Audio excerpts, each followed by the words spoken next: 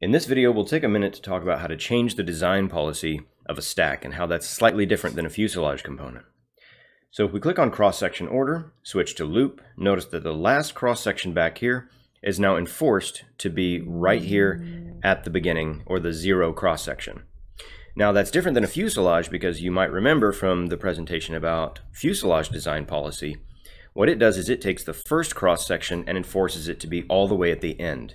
And that's because fuselage is trying to maintain its design length, so it's kind of based on the endpoint that you set. A stack doesn't have that restriction, so you may as well take the last section and put it at the origin of the part.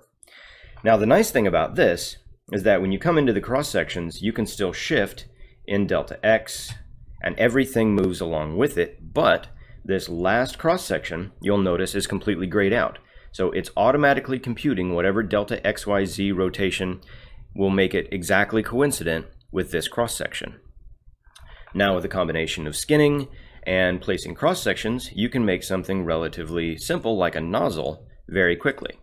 So you might think that your zero cross section is this opening here, and then you have some original outer diameter, an outer diameter down at the exit, an exit inner diameter, and then cross section 4 is again this circle.